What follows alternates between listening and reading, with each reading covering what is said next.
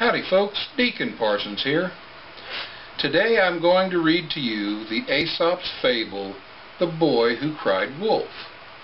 Now Aesop, if he existed at all, is thought to be a storytelling slave in Greece between 620 BC and 564 BC. Aesop's fables weren't written down until about 300 years after his death.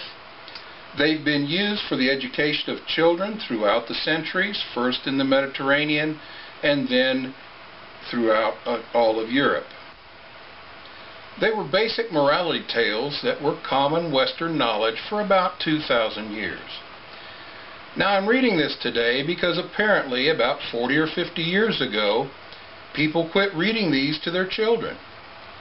Now we have a couple of generations who have missed these fundamental, foundational concepts of Western civilization. There was once a young shepherd boy who tended his sheep at the foot of a mountain near a dark forest. It was rather lonely for him all day, so he thought upon a plan by which he could get a little company and some excitement. He rushed down towards the village crying out, "Wolf! Wolf!" And the villagers came out to meet him, and some of them stopped with him for a considerable time. This pleased the boy so much that a few days afterwards he tried the same trick, and again the villagers came to his aid. But shortly after this, a wolf actually did come out of the deep dark forest and began to worry the sheep. And the boy of course cried out, "Wolf! Wolf!" still louder than before. But this time the villagers, who had been fooled twice before, thought the boy was again deceiving them, and nobody stirred to come to his aid. So the wolf made a good meal off of the boy's flock, and then the boy complained. And the wise man of the village said, "A liar will not be believed even when he speaks the truth." The lesson of this tale is very simple.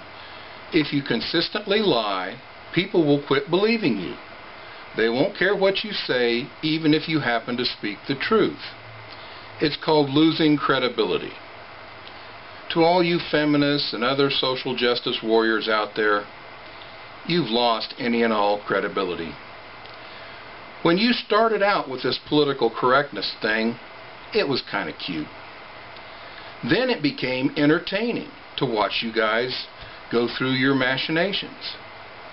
Then it became a bit annoying. Then it became detrimental to honest public discourse. As soon as you found out that the electric mob could dox people, get them swatted or fired, you became drunk with power.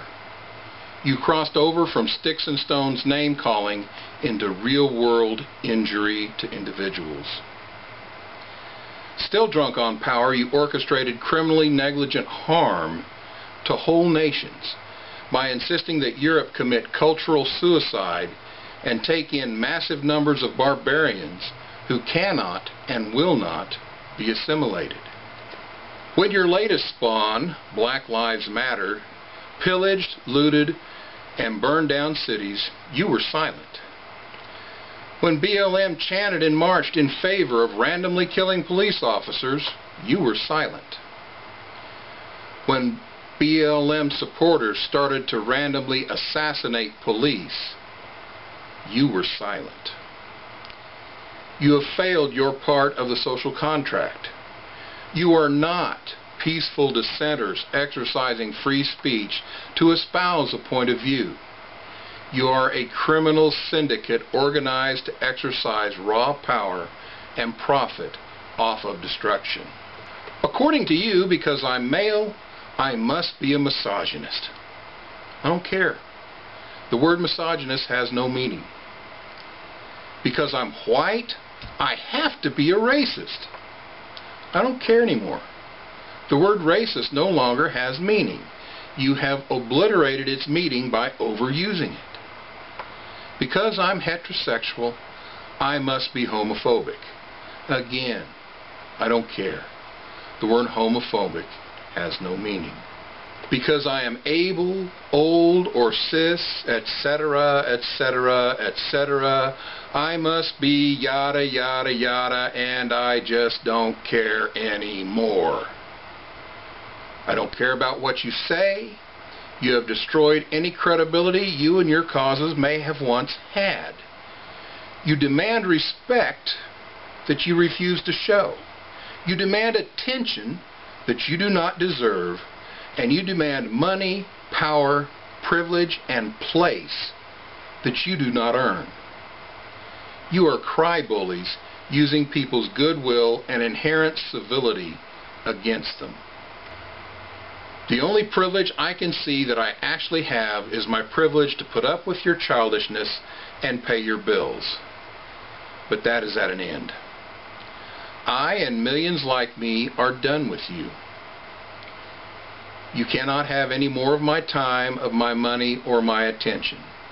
You can no longer count on me affording you the presumption of being a civilized person. You are no longer just entitled, petulant children. You have hurt people. Honest, civilized discourse is impossible with you.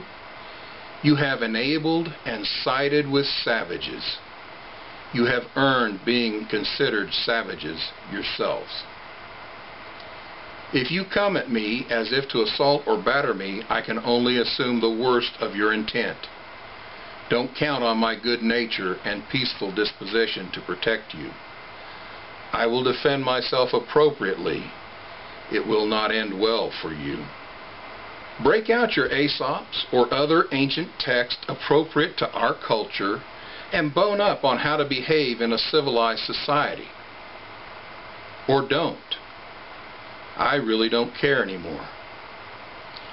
In 1982, Phil Collins released a song that expresses this thing perfectly. There'll be a link in the low bar. If this rant suits your pistol and you're so inclined, please like, share, and subscribe. This is Deacon Parsons saying, love your maker, love your mate, and do what's right because it's right, and devil take the hindmost.